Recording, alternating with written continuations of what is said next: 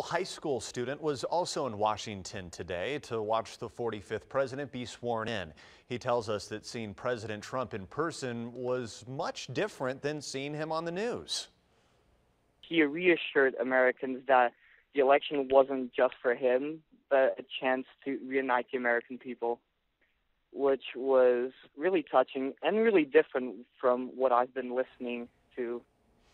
Nevis and his group have been in the Capitol for a few days now. He says that he was excited to not only witness a part of American history, but also take in the sights of D.C. So we can meet new people and see this beautiful place that has a bunch of national American history.